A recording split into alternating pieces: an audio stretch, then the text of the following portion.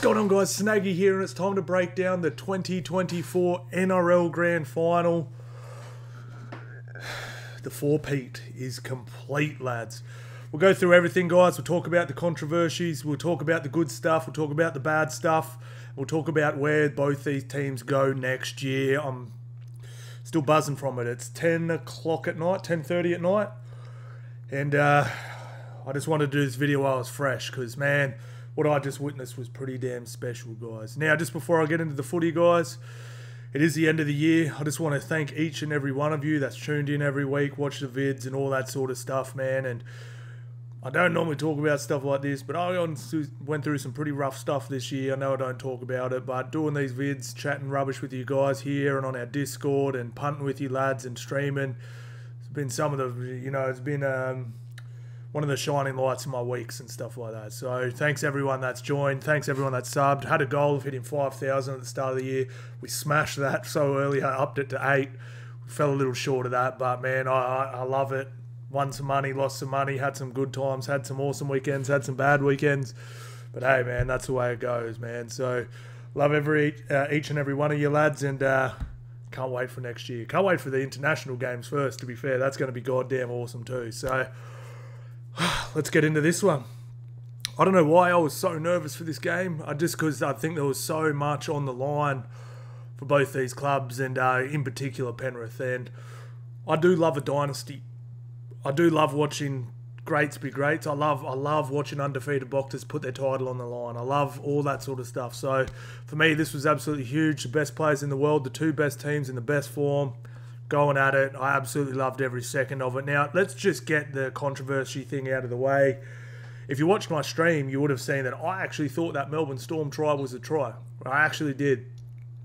Watching it from different angles, I was like, oh, maybe, maybe not. I'm not great at picking these things. I've never been good at seeing whether someone's, when the ball flicks their finger in those instant replays to see if someone knocked it on. I've never been good at picking forward passes, and some of those grounded ones I'm like, well, it probably was a try, but I don't know, man. Apparently, I just finished watching the telecast on Channel 9 there, and they did a press conference, and apparently footage will come out today or tomorrow. Apparently, the bunker has about 10 other angles we don't have. And apparently they showed an angle where he clearly did not hit the line. Even so, that still brings them short. Even if he slots the goal from the sideline, it still brings them 2 points short. And then I saw a few people saying, well, the momentum or that. Well, we don't know. So let's just use this for an example. And I'm about to give Melbourne a huge rap, so I don't think I'm bashing Melbourne or Melbourne supporters or anything like that. How do we know that, okay, let's say they give the try, he slots conversion, Penrith kick the ball down, Melbourne Storm drop the ball, and Penrith score another try. It changes the whole course of the game. So I'll show you the reason why the Penrith Panthers won this one, and it wasn't a 50-50 bunker call or whatever you want to call it. Possession, an extra full 6 minutes in possession, completion rate 88% to 79%, 2,253 kilometres... 2,253 metres, 2.2 kilometres, ran to 1,800. Post-contact metres, 717 to 610, 4 line breaks to 2, tackle breaks 53 to 29, average set distance a full 10 metres better. Melbourne did a great job with the fast play the balls, 20 offloads to 18. Now let's go down to this good stuff. Missed tackles, 54 from the Melbourne Storm, 30 from the Penrith Panthers, errors 13. That's why Melbourne Storm lost the game, because Penrith were substantially better in all the areas that matter in a grand final. I thought Melbourne Storm in this game, other than the errors and the missed tackles, were absolutely incredible. Penrith Panthers threw a lot at them. I heard a few people saying I thought Penrith's attack was clunky. I don't think it was. I thought Melbourne Storm defence was absolutely enormous. I thought guys like Harry Grant, Katoa, I thought Munster and Jarome Hughes actually tried the tails off. They just got really shut down even harder. I thought Melbourne Storm threw everything at them, and Penrith were just better on the day. That's my general breakdown of it. I thought Penrith Panthers were clinical. I thought they did everything pretty much as close to perfect as you could get it. I always say if you have less than 10 errors, you got less than 30 missed tackles, and you run for 2 kilometres in a game and get a quick play the ball. Ooh, was it a quick play the ball? I know Melbourne's was quicker, but it is a quick play the ball. 3.5 seconds is fine. You're going to win way more games in rugby league than you lose. So, and complete over 80%, which they did. Penrith are better, man. The Penrith are better, and it's just pretty damn special what we witnessed, man. I'm not going to sit here and tug off Penrith Panthers for this whole video. I just want to talk about some players. Penrith are going to get tugged off a lot over the media the next week, so I'll leave that to Channel 9 and everyone else. But we'll go through some players and just talk about how the game sort of panned out, and then we'll go through some actual player stats, because there were some special stats in this game, seriously. First, Brian Papenhuyzen. Look, Brian Papenhuyzen is a little bit in a similar boat as Clint Gutherson. Gun players, small bodies, not powerful through contact. I've been saying this all year. I said it all last year too. In fact, I started this in 2022 when I sort of started saying when Parramatta were genuine premiership contenders, I said I don't think they can win a premiership with Clint Gutherson at the back. Why? Because he can't do what this guy right here does, Dylan Edwards. Dylan Edwards didn't have any time to ball play. He didn't get any breaks through the middle. He didn't do anything like that. But what did he offer out the back? What did he offer out the back, lads? Look, no stats. 249 metres, 84 post contact, 5 tackle breaks. Pappy didn't have a bad game, but he didn't get those line breaks or anything as well. What did he offer? Not too bad. Not too bad. 146 and a line break assist. Look, nothing wrong with that, but you get what I'm saying. That's a lot of meters, bro. Difference coming from the back end. Even him passing the ball off to guys like Coates, you got to remember to stop and pass the ball backwards. You're essentially robbing yourself of 10 metres, which you did to Xavier Coates about 3 or 4 times throughout the game, maybe to Warbrick and Coates. I thought they were all to Coates, but you get what, because he knew what happened every time he took a carry. He got hit, he got dragged, he got bullied, he got ruffled up, and Penrith got Melbourne Storm got a slow play the ball. Then the second carry, they got manhandled again. So that was a pretty big deficiency for me. I thought Warbrick, Howarth, Nick Meaney and Xavier Coates were all brilliant. Will Warbrick and Xavier Coates were absolutely enormous in this game. Again, I thought Munster and Jarome Hughes were great, just got pretty shut down. Tui Kamakamitha's first carry was absolutely brilliant. I loved it. Harry Grant was damn near... I mean, there were so many good Penrith players, you could never do it, but he was damn near being the best player on the park. He tackled himself to a standstill. I cannot wait to see how many tackles he makes. We'll check that in a second. I thought Josh King was absolutely enormous as well. Blore and Katoa in particular was absolutely amazing. Trent Liero, I didn't notice a whole heap, just being honest. I'm sure he was fine, but I don't remember him doing much where I was like, wow. Especially when you compare it to the guy standing across from him. What a player. What a player. He must have been a bees, you know what, away from getting the Dally M. Seriously. He was absolutely enormous. I thought Wishart was pretty good, but because Melbourne were getting pretty ragdolled in the middle, I feel like not Cleary, Bellamy brought him on a little earlier than he would have liked. I definitely think he looked like he could have had some success if he got brought on with about 25 minutes to go.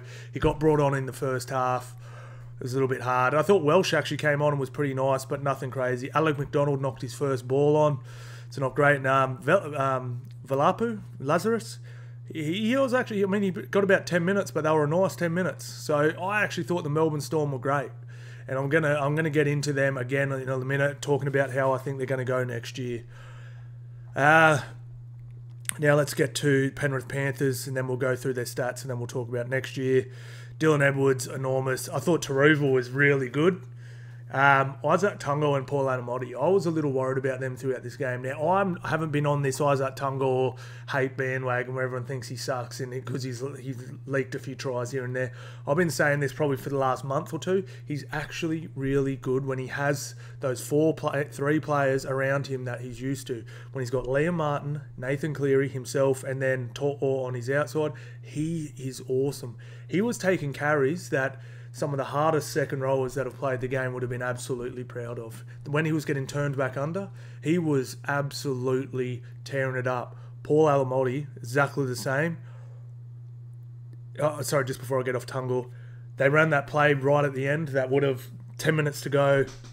Sweep out the back. They hit Anderson, who was looking nice. One-on-one.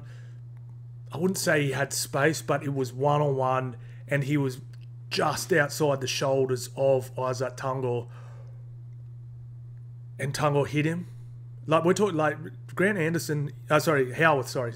Have I been saying Anderson this whole time? Howarth has been a second row. He's a big, strong man. Bang, hit, drag. They dragged him out. That was just about the game, boys. Well, it was. That's what won them. To me, sealed it for me. Paul Alamotti then also gets put out on a wing because Brian To'o was off. They boot the ball to him to a high, and he takes a better catch over the head specky than I saw in the AFL Grand Final last week. And not only that, he scores a try in the corner, one hand.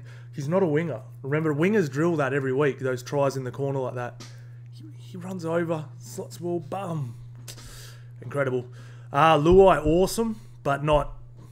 I'm not like, whoa, like he was like, for example, not in the conversation for the Clive Churchill. Nathan Cleary was pretty damn special. Playing with one shoulder, broken hand, wrist, whatever he had as well.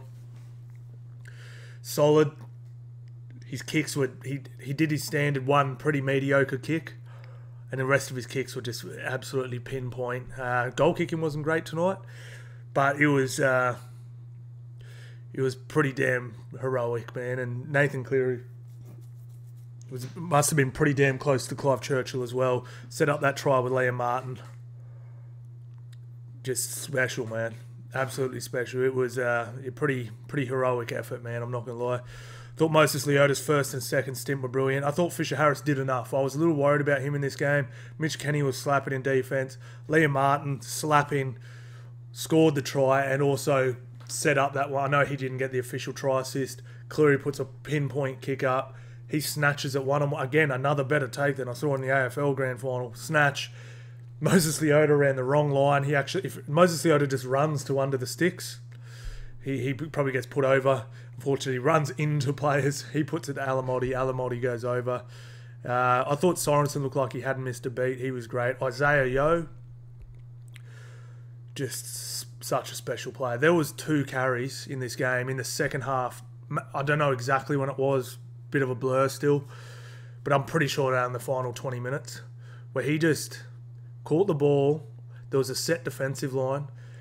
He just hit the seam and just literally dragged 3 blokes for 8 or 9 metres and played the ball like...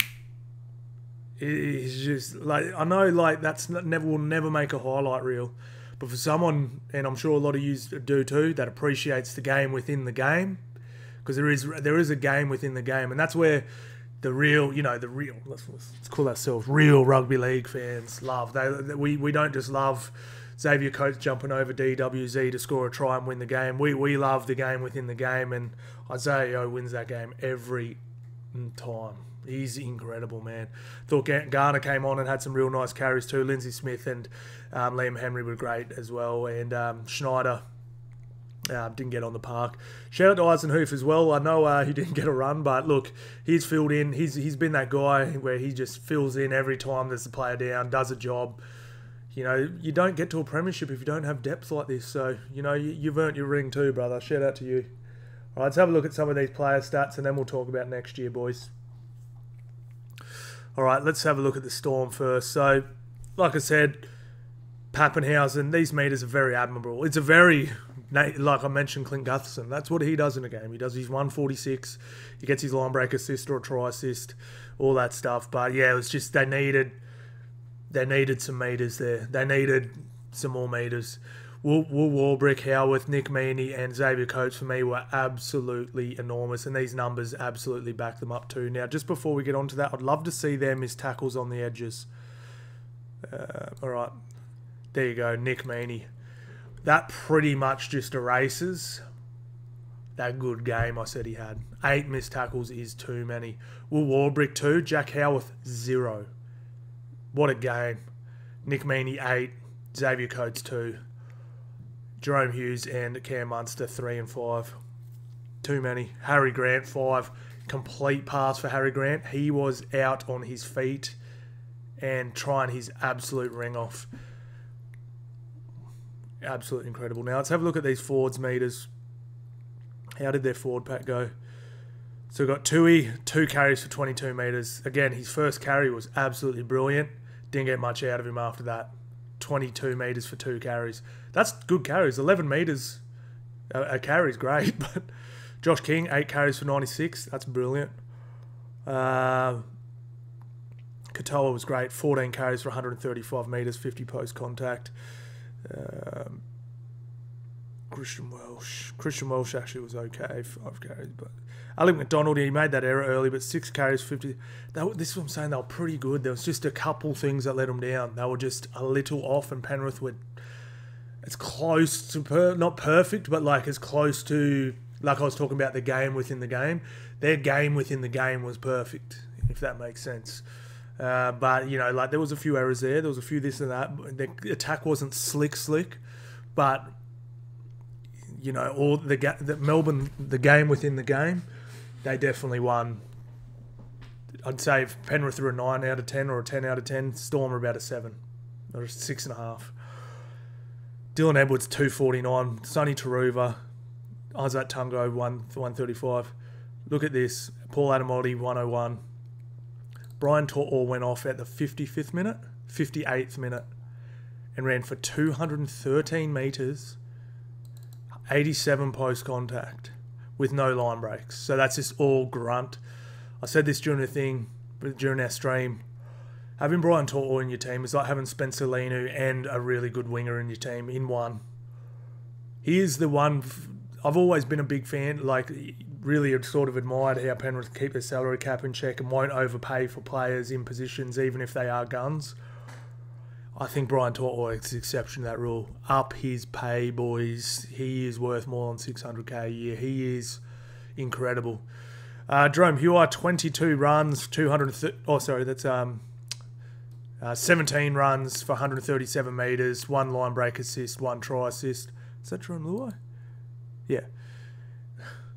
Nathan Cleary stats. 205 metres, 1 line break assist, 1 try assist, 5 tackle breaks. Let's see these missed tackles. 4 and 3. So a little higher than they would have liked. But look at these edges. Sonny Taruva, none. Isaac Tungle, 1. Paul Adamotti, 1. Brian To'o, none. That's... There it is, boys. It's pretty damn special. Let's have a look at Isaiah Yeo. Man, Fisher Harris, 157? Damn. Didn't feel like he was double as good as Moses Leota. He did one of those, that's one of those sneaky Payne Haas ones. You know when Payne Haas, Payne Haas a bit quiet tonight. 157. Isaiah Yeo, 233 metres, 73 post contact, 1 line break assist, 5 tackle breaks. Lindsay Smith, off the bench, 134, 54 post contact, 1 line break. It's crazy, man. It's crazy. Nuts. Absolutely nuts. As far as the actual day went, what a day for rugby league. 2 or 4 points decided the Queensland versus New South Wales Cup. Was it 2 or 4 points in the women's game? And then 8 points in the grand final. Special day, man. It was crazy. 80,000. I saw a few people saying, oh, it wasn't a sellout, you guys. Yeah, bro, there was 3,000 single seats. Who gives a shit? Last year was 83,000. This was 80. Melbourne Storm, not a huge fan base in rugby league. Penrith Panthers, not a big area. Penrith is not a big area. When Kid Leroy actually performed, don't care about Kid Leroy at all. That was cool, man. I do not like Kid Leroy at all. I mean, like, I'm not 18, so like, you know. It was pretty cool, man. That was pretty cool when all the lights went off. It was a nut show, man. So shout out to Telstra for putting it on. Shout out to the NRL. Shout out to everyone. Absolutely nailed it. Now let's talk about next year real quick. Penrith Panthers losing a lot. Now they're gonna miss Fisher Harris massively. Even though he's down a little bit this year, and they're going to miss Jarome Luai a lot. Now, I personally think Blaze Talangi and Isaiah Papali'i come in. I have a feeling they're going to try and use Isaiah Papali'i as a middle forward, and I think he could do it. Not many people actually know this. Oh, this is a terrible call, by the way. But when Fisher Harris came into the league, well, fuck, not even came into the league. When he spent like 3, maybe 4 years even as a lock, and was not a big lock. He put on a bit of beef. He filled up as you do as you get older, and you hit the weight room and all that sort of stuff. I have a feeling they have a similar plan for Isaiah Papali'i to play in the middle because he's explosive. He's got big, thick legs. He's a very similar size to Fisher Harris. He's got a quick play the ball. Definitely doesn't have that ferociousness of Fish, but I'm sure that'll come just being at Penrith. I have a feeling they're going to put some meat on him, get his minutes up and try and play him as a middle forward. And then Blaze Talangi, I think he is the first choice for the number 6. I personally think Blaze is going to be a better player than Jarome Luai. But I don't think Blaze is going to be better this last year and the year before Jarome Luai versus Blaze Talangi next year. I think Blaze is 3 years away from being a really good number 6. So I think Penrith do come down a peg. And I don't think they probably win the comp next year. Just my personal opinion. I just don't think they win the comp. I might be wrong, but I just have a feeling that they're going to be up there, right up there. But it would just goddamn take a miracle for them to get another one. Too many things can go wrong. They've lost too much depth as well. I'm not saying they can't. Penrith Panthers can win the comp again. I'm just saying I'm almost, you know, if there's a market for just Penrith Panthers not winning the comp, I'd probably take it. Now onto the Melbourne Storm. I think they do win the comp next year. That's my early prediction. Very early prediction. 365-day prediction. This team is still gone. It's still in its absolute prime, and they add Stefano Ikamanu, which is just huge. I think they've got a real gem in this Jack Howarth. I think you got to lose one to win one. That's always there too. Sean Bloor and Katoa, I think, will be even better next year. And I also think Trent Liero will be better next year. I think that they should be. And are my personal favourites to win the comp next year. I actually think Melbourne get it done. I really do. With Wishart there, off the bench as the super sub. Lazarus with some more miles in his legs. And then you put, obviously, Nelson back in here. You got Nelson, Lazarus, Stefano Ikamanu, King, Tui Kamikamica, depth for days, best hooker in the comp, still got the best spine in the comp. You got front rowers that will understand and know the system better, second rowers that understand and know the system better. I think they do it. And then they've got, obviously, if Paps or someone goes out, they've got Farlongo's back. They're stacked to the gills. I think the Storm get it next year. My early prediction. It really is. They look really good to me. They really do. That's it. We're done. 2024. Thank you very much. We done skis. Look, guys, if you've... I'll have probably a few day break, obviously, but we will get into some content for the international game. I love the international game. I love watching the Kiwis play the Aussies. I love watching Samoa and Tonga get it on, man. So I am pumped for this one. So definitely keep the content up until that's done, lads. Absolutely cannot wait. And absolutely bring it on. Thank you all so much for watching, guys, and I'll see you on the next one.